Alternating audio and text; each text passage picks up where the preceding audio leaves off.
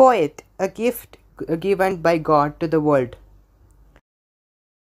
Writing even a small piece of poetry is more difficult than the easy work of pottery. Making each and every line in a poem rhyme requires a lot of patience and energy as it consumes a very long time. Writing a small poetry is just like my own inner voice, which does have the voice but produces no sound. It's very true that all our feelings which cannot be physically expressed can be written in the form of a beautiful sweet poem, even when you are stressed.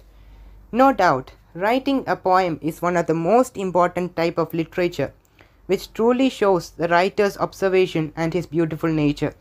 All the good poets in this world have very creative minds, which are God-gifted, and that is what some rarely finds. We poets live in the beautiful world which is full of imagination, but lo, a very sad thing that some leisured, mindless fool considered poets as a source of recreation.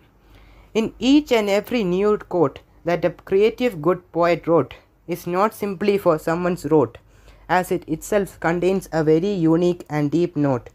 To write a poem, a genius thinking mind is required alone. For writing a verse or a two consisting a very peaceful sweet tone. But bards require just a pen and a page to share their inner feelings on an uncaged stage.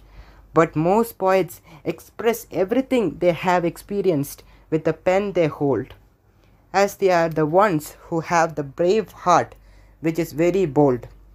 They are considered as the most precious gift to the world. Having great value, they are more valuable than pure gold, which is to be kept very safely and is never sold. Thank you.